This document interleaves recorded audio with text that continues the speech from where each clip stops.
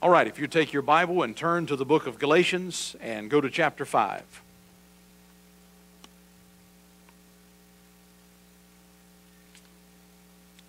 Now, I spent a good bit of time last week laying the foundation for chapter 5, and I'm going to allude back to that thought just as we go through this.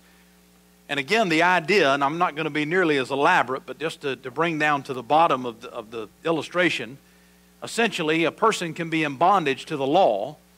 They can be in bondage to their sin. Now, technically, all of us are in bondage to our sin apart from Christ, but the difference is the person under the law probably doesn't recognize it. He thinks, I'm keeping these laws, I'm keeping these rules, and especially in the context of the New Testament, this would have been the Jews who were under this law, and they, of course, looked to that law as a system that they believed made them superior, that they believed made them a little closer to God than anyone else. And had they kept it, sure, they'd have been closer to God, but they didn't recognize their neglect of even keeping the law. They changed the rules of the law. They simply made the law fit their lifestyle, so they were in bondage to that law. And on the other hand, those that were Galatians, they were in bondage to their sin. They didn't know much about the law. So both saved, the Jews that got saved and the Galatians that were simply heathen Gentiles that got saved, they were delivered from that realm of bondage. And we, of course, use the analogy of an internment camp. The gates were taken down, and they both entered into the same area of liberty. Now, those gates were taken down. If they chose to go back into where they were in bondage, they could have done that, but who would? Who would want to do that? What would make you want to go back to a place of bondage when you've been set free? And then they may have looked over at the other internment camp of bondage, perhaps to the law, had they been in the one of sin, and they might think, well, I'd like to go try that for a while. But why? Why would you step back into bondage when you've been set free? And that's the argument that Paul makes to these Galatians. That's what he's telling them. Now, they did. They listened to the voice of these Judaizers who came in, and you know, you catch a new believer when he's trying to grow and his heart is open. And there's a good side to this. The side is a believer is open. He's saved. What do I do next? What do I need to do to please God? What do I need to do to step up in my spiritual life? And you know, it's a shame that we don't keep that hunger often when we've been saved for years, because that hunger leads us to grow. Now, if our hunger leads us to God's Word, we will grow. If our hunger leads us to listen to a man, we're going to be caught up in bondage. You know, that's why false religions, they don't reach anybody themselves. They go try to get those that have been reached by gospel-preaching churches and bring them in and try to re-inform them to get what they get. Charismatic churches are full of people that were exposed to the gospel from somebody else, but they found out, oh, there's something more than I need. I need the full gospel, or I need to have this experience of speaking in tongues, or some kind of a supernatural, sensational type thing. But what do you need more than what we pointed out last week in John chapter 8, where he said, rivers of living water shall flow from your belly? I mean, what can I have that's a higher experience than when Jesus said, when I come in, you're going to have rivers of living water flowing out of you? Now that is liberty. Why would I want to leave the living waters to go back to a stagnant swamp? Now, there is a part of me that sometimes wants to go back to the stagnant swamp, and that's the old flesh. There's no doubt this flesh just can't get the affinity for the life of liberty, but the Spirit can. Now, Paul knows the Holy Spirit lives inside of these believers, and he appeals to the part of them that he knows is in there. And you know, if you said this to a lost man, he wouldn't get it. If you said it to a lost man, apart from the Holy Spirit making it real to him, he wouldn't realize, why would I want this? Because he can't see that he's in bondage to sin. He doesn't understand it until the Spirit of God provokes his heart and he sees, hey, this is sin as my slave master. Now, people get sick of their sin. They get tired of reaping. They get tired of the consequences. But it takes the power of this book and the power of the Holy Spirit for them to see it and say, wait a minute, it is the sin that's the problem. I'm the problem, and here's the help that I need. Now, you look in chapter 5, and of course it starts off again, stand fast, therefore, in the liberty, wherewith Christ hath made us free. Now, I spend a lot of time here because there's so much misunderstanding on this idea of liberty. obviously what he's saying to these believers is, you have gotten the liberty. Stay in it. Don't go back. So what does that mean? That means that I could actually have been liberated by being saved, but not enjoy the liberty that God gave me. Now, it's kind of interesting. I'm delivered from my sin. And yet some would claim that the liberty is a liberty to sin. Why would I be liberated from my sin so I can sin? I already did that when I was lost. I have been liberated from the pit of sin. Now I have an ability to do something I could not have done as a lost man. I have the ability to live right. Can't do it in my own power and strength. I mean, if we preach some ideals from the Bible to say, look, I'm a Christian. God is concerned about my testimony. God is concerned about how I talk. God is concerned about where I go. God is concerned about the habits that I have. He's concerned about what occupies my mind. He's concerned about the words that come out of my mouth. You know, someone says, oh, well, then you're a legalist. I'm not saying that if I say certain words or if I think certain thoughts or I do certain things, that the doing of those things makes me closer to God. I'm saying that the desire I have to be closer to God and to do whatever pleases Him causes me to do those things. That makes me want to do right. And now I've been liberated to actually do it. Now, those that really often are wrong on this idea of liberty is they are basically saying now, well, you know, you're saved. Absolutely secure in Christ. You are. That's true. And now that you're saved, nobody can really tell you that this is wrong or that is wrong. And if you have any kind of desire to live holy, or you believe in standards or believe in living apart from the world, oh, well, that's legalism. Like it's the opposite of liberty. Well, you know, technically, I'm saved. I guess I can do anything I want to do. That's not going to make me lost. But I'll tell you what I want to do. I don't always do it, but I want to please God. I find something in this book that gives me the impression God would be pleased by that. By God's grace, I want to do it. Don't always accomplish it. Sometimes I fail to do what I know He doesn't want me to do, but I don't scream, well, I've got liberty. Thank God. That didn't displease God at all. No, I find that if I regard iniquity in my heart, the Lord will not hear me. Does that mean He doesn't love me anymore? Does that mean I've been plucked out of the Father's hand? Does that mean I've got to start over? No, it means that my Father has an issue with me. I got to get rid of I got a family problem now. I'm in the family, but we've got some things we need to take care of. And so the liberty, if you look at it in this sense, I have been liberated now to have victory in my life. That's the potential is there. Now, he tells us in these Galatians obviously had missed this, and they missed it religiously. Now, you'll notice in verse 2, Paul says, I say unto you that if you be circumcised, Christ shall profit you nothing. Now, the circumcision obviously was the sign of the covenant. A Jew had to have some type of a physical sign that he was part of the Jewish religion, and that was the circumcision. I mean, you can keep the law, you won't keep all the feast days, but when you were a certain age, 8 days old, they circumcised you if you were born a Jew. And if you were grown and you decided you want to become a Jew, you didn't just start attending the synagogue. Circumcision was the sign of the covenant. And of course, that's what they did. And so Paul uses that term as an encompassing term of the Jewish ceremonial system. He says, if you are circumcised, and you know what, some of these Jews, or Galatians rather, they had no clue about, they were Gentiles, they were heathen. And these Jews had come in and said, look, if you want to be a perfected Christian now, I mean, you know Jesus is the Messiah. You know He was a Jew, didn't you? You know that He was promised to come through the Jews and the Old Testament and all these promises, and now you're trying to be a Christian. If you want to be a good Christian, you got to become part of the Jewish system. And these believers, they should have listened to Paul. They should have known better, but they got a little bit confused, and they said, okay, what do I need to do?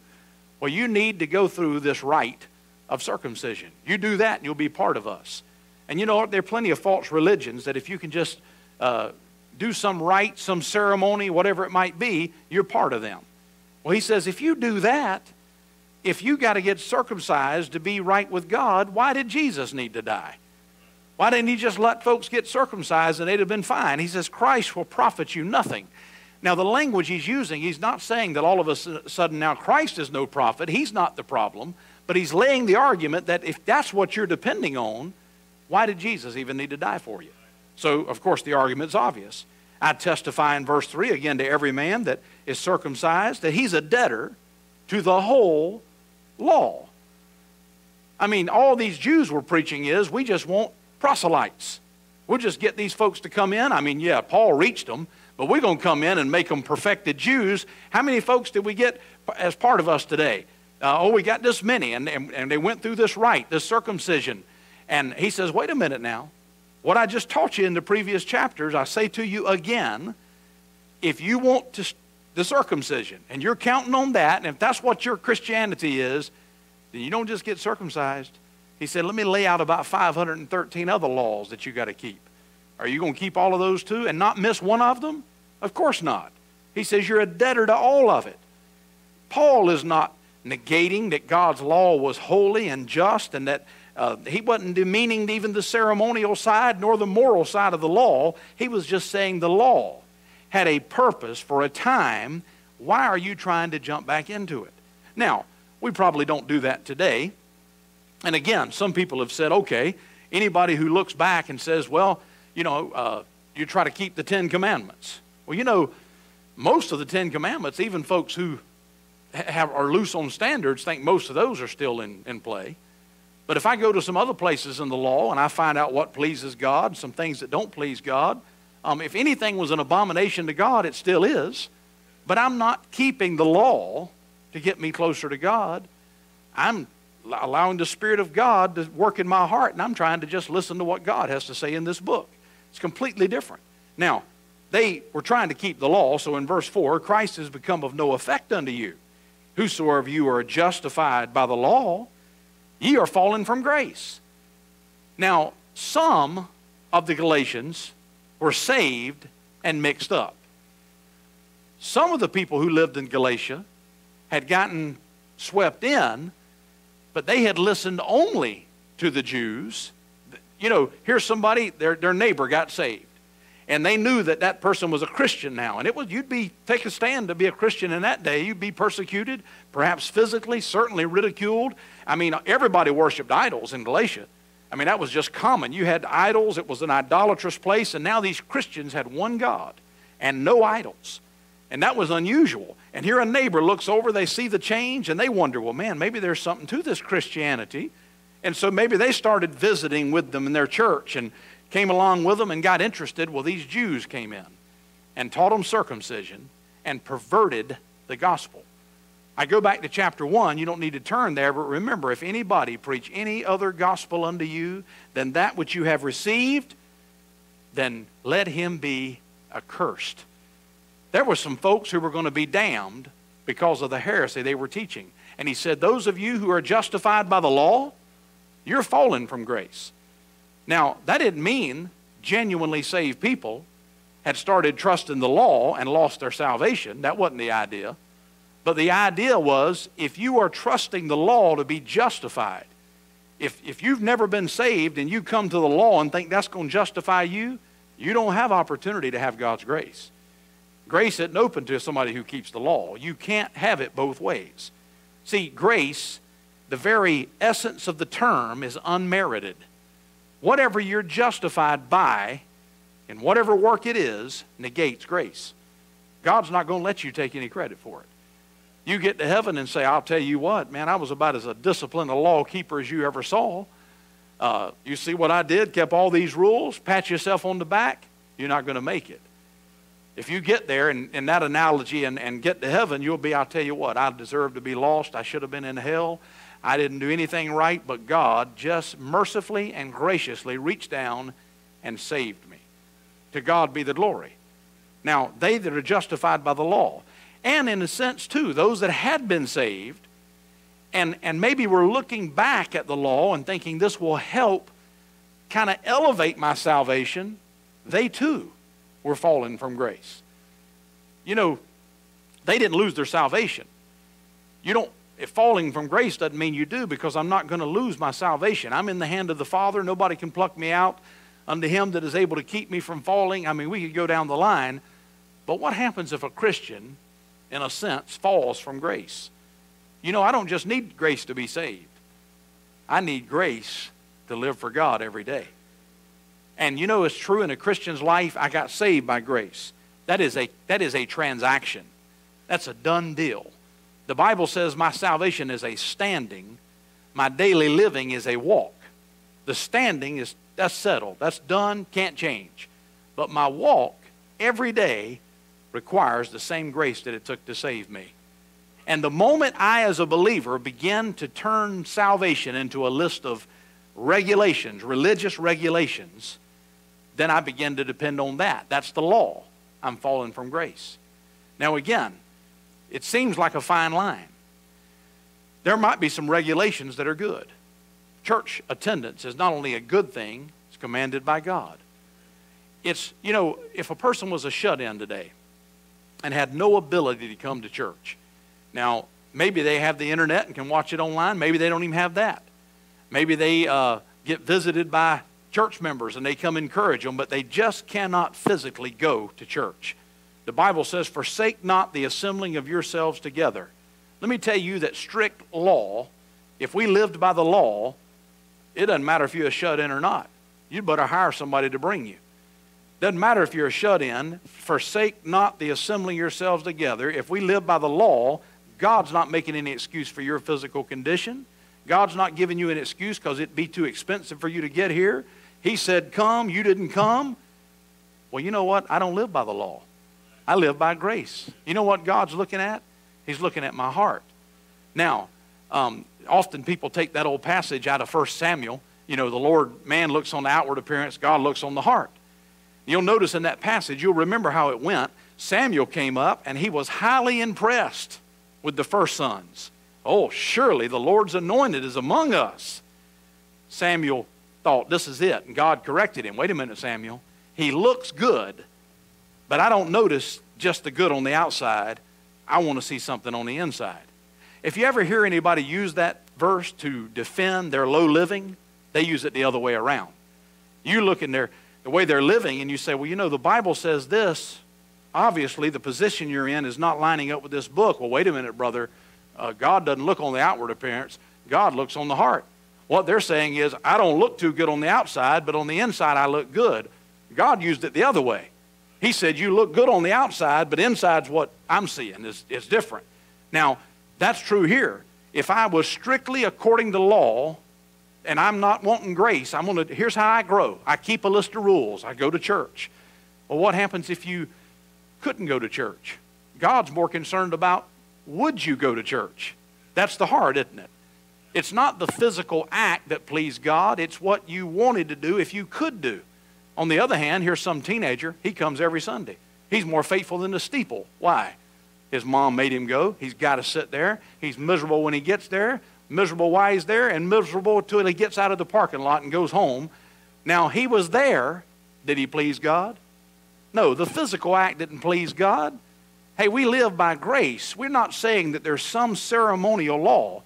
But what about the person? You say, okay, well, there you go. Here's somebody who didn't go to church. They pleased God. Here's somebody did, and they didn't please God. Therefore, you can please God without going to church. I won't go either. Well, you see, what you've missed the point is, why don't you want to go? What's missing? It's not the physical act. It's what's missing. Now, all of us have a side of us, a flesh, that wakes up on Sunday morning sometime, and we thought, boy, if I just had another 30 minutes or an hour or whatever, I really'd rather lay here. The old flesh will tell you to lay there. There's no doubt. What is it that got you up? Well, what it was that got you up, that's what the grace of God can cultivate, the Holy Spirit of God. Your spirit being led by His Spirit, that's what the grace of God will work. And it'll win if we give ourselves to God through His grace. Now, with that in mind, knowing that's the case, notice the warning that Paul now gives. He shows us that the liberty is there, but then notice what hinders our liberty. Now, in verse 5, if we, through the Spirit, wait for the hope of righteousness by faith, for in Jesus Christ neither circumcision availeth anything, nor uncircumcision, but faith which worketh by love. Again, I'm not trying to beat a dead horse here, but Paul is, so I'll just match him. He says again, circumcision doesn't avail, uncircumcision doesn't avail. The religious activity is not what's concerned, but faith, which worketh by love. It's something that God is doing in me that produces this.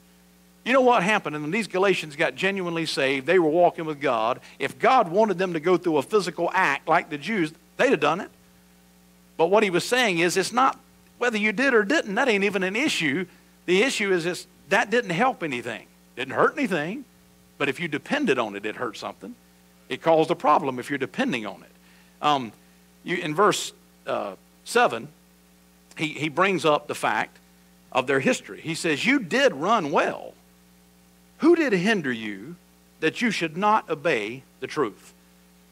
Now that's a pretty good question. And he's asking it rhetorically, but it could cause these Galatians to stop and think,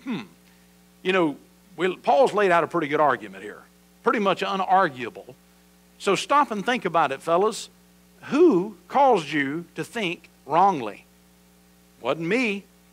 Who do you think it might have been? And they're thinking, old Jeremiah came up here and was preaching that stuff to us and got us all mixed up. I mean, that's what Paul's causing them to think about. Not the Old Testament prophet, obviously, but just some guy had to think of a Jewish name, so he was as good as any. Says, you did run well. Says, this persuasion cometh not of him that calleth you. Who led you astray? It certainly wasn't the Holy Ghost. Hey, think about that. If you were saved by grace through faith, that's what the Holy Ghost told you when you got saved. Now, they knew that. I wasn't looking to be saved. Are you kidding? I was an old heathen idol worshiper, and this little narrow-eyed, bald-headed, short Jew came in and preached, and I didn't want to listen to him, but something inside said, you're going to go to hell. You better receive that Jesus that man's talking about. Who told them that? They knew who told them that. The Holy Ghost told them that. They said, boy, that's how I learned the truth. So this persuasion that you've got, that you want to follow the law, is that what the one who called you said? Did he tell you to live by a set of rules? Had you even heard of a law when he dealt in your heart? Well, no. The Holy Ghost came, dealt with me. I guess I didn't know anything about the law then. So it wasn't him that called you. Now, a little leaven in verse 9, leaveneth the whole lump.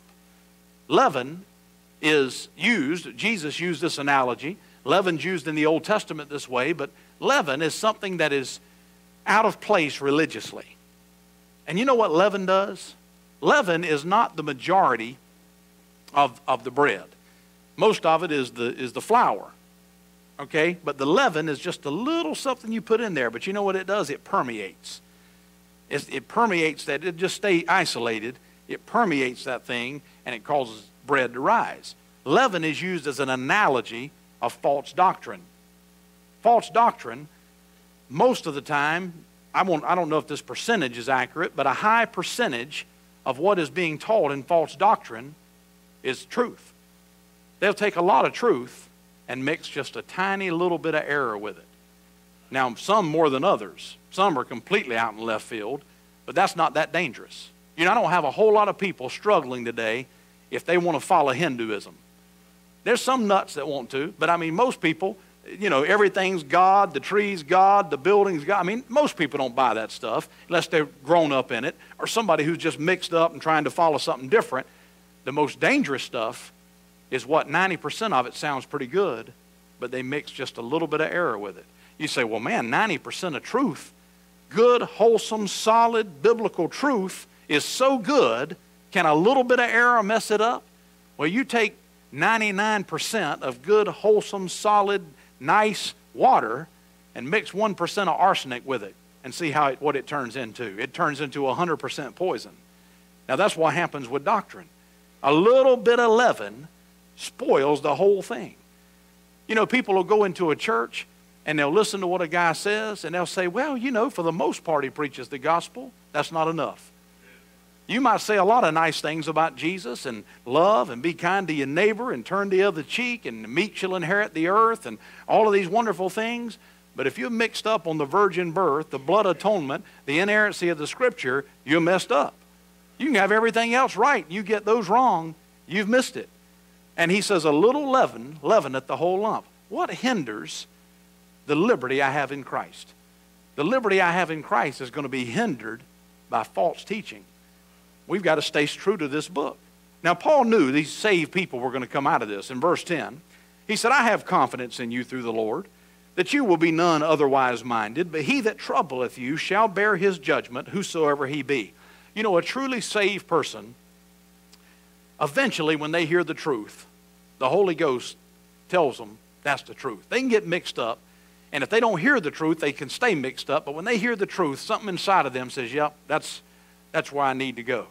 You know, we've reached people in this church who've come in, and they've told me, they said, you know, I was in my church all this time, and I never really felt right there. I didn't even know a church like yours even existed. But as soon as I came in, I heard what you were preaching, I said, man, that's what I believe. I mean, that's the Holy Spirit. He can do that. He can draw you in when you hear. But he said, those that are teaching this stuff, boy, they've got what's coming to them. Their judgment is going to be just. He says in verse 11, and I, brethren, if I preach circumcision, now Paul could have. He was more well-versed than the people who came in and taught him this stuff. He used to be in it. He said, if I yet preach circumcision, why do I suffer persecution? Then is the offense of the cross ceased. Well, you know, it was very pronounced in the first century. They saw people being thrown to the lions. They saw the persecution. They saw Christians that were dying for the resurrection of Jesus. Here's some people that were willing to go to the death to say, I believe that Jesus is the Son of God. I believe he rose from the dead. I will not recant. I will not turn back. And they stood for it. And these Jews, they could operate. Nobody bothered by them. That's fine. You got these idol worshipers. You got these idolaters. Oh, you got these Jews that claim there's one God and they won't eat bacon, but who cares? They're not bothered with us. They didn't bother anybody. I mean, there was no persecution, but Paul said, if I wanted to go the easy route, I could. But the offense of the cross, he said, what are they really living for? Well, truly saved people are going to say, you know what? He's got a point there. Truly saved people were going to say, you know, he is standing for Christ. And these false teachers. So Paul took a very easy avenue with these guys. He tried to go as far as he could and at least give them the credence they deserved as religious doctors and reverends and so forth, and said, after all, they're trying to do a lot of good things, and we all need to come together under one umbrella. And he says in verse 12, I would they were even cut off, which trouble you. So in case you didn't pick up on the sarcasm of my previous 30 seconds, what Paul really said was, I would that they were dead. Now that's pretty strong, isn't it? Paul said, it'd be all right with me if that gang would just go on and bite the dust. I mean, then we'd be a whole lot better off. Now, that's very strong, but that's how much Paul saw them as a danger to the gospel. What a difference than the attitude today. Now, listen, I'm not going to go so far as the Apostle Paul. If I'd have wanted many people to Christ as he had and walk with God like him, I'd say I wish some of this gang was dead. But what I do wish is their influence would be hindered. And I wish that people who knew this book wouldn't compromise with them and get up on the same platform with them and pat them on the back and say we're all under one big religious umbrella. Listen, I'm not on a mission to physically, I wish they'd get saved. That's what I wish, if they'd come to Christ. But I'm not going to give them religious recognition. Paul said, I would they were cut off, which trouble you. And that's a strong statement because they're hindering what God was trying to do here in this area. So he strongly denounces the false teachers, and then if you'll notice, he goes back to the brethren. He said, brethren, you have been called unto liberty. That's the bottom line. Everything he said in the previous verses, he was trying to make his point, but he said, look, you've been called out of the internment camp of sin. Why would you want to be entangled again in another internment camp of the law? You have been called unto liberty. Now let me just give you this little practical tidbit about liberty. He says, you have been called unto liberty, only use not liberty for an occasion to the flesh. Now, the idea of the flesh is given to us by the context. It says, but by love serve one another. Now, I have been liberated in Christ. I have a personal priesthood, me and Jesus. He can speak to me. I can obey him. I can learn his word. I have liberty. If I fail and I see this book and God teaches me something and I decide I'm not going to do it, It ain't going to change the fact that I'm saved. It'll hinder my spiritual growth. But even something as good as liberty, the old flesh, not the spirit, but the flesh could even take something as good as liberty in Christ. For instance, because we're liberated in Christ, we all chose to come together tonight as a church. We have the joy of being around each other. Nobody made us come. We wanted to be here. We might even thought about staying home because the flesh didn't want to come, but we did. And we get something out of it, and that's wonderful. And something as good as the liberty to be able to fellowship with Christians, just one application, even that, what could the flesh do? Well, if I'm going to come anyway, I can't talk him into staying home. At least when I get here, I got to get something out of it. And we still could become selfish. I want to be noticed. I want somebody to see how important I am. Oh, they talk to him and talk to her and talk to her, but I want to get the attention. The old flesh always wants to be the center. How do we combat that? By love, serve one another. I have liberty now. You know, lost people don't really have liberty to do this. They can do it for whatever motive they might do it, but now in a renewed way, by love, we can serve one another. He's warning them. Don't let liberty be an occasion to the flesh. Even something as good as liberty, but by love serve one another. For after all, verse 14, the law is fulfilled in one word, even in this. Thou shalt love thy neighbor as thyself. But if you bite and devour one another, take heed that you be not consumed one of another. You know, what was happening with these false teachers is these false teachers inevitably were coming in, and they weren't producing a loving, liberated group of people. They were producing a biting and devouring. Look how many laws I'm able to keep. Look how many laws I'm able to keep. I mean, look how good I am at being a Jew. Look how good, boy, people had become proud and arrogant, even in their religion, and that's what that legalistic lack of liberty produced in them. But he says, you've been called unto liberty. Don't let it happen. Live by the law of love. Now, we're going to stop there tonight.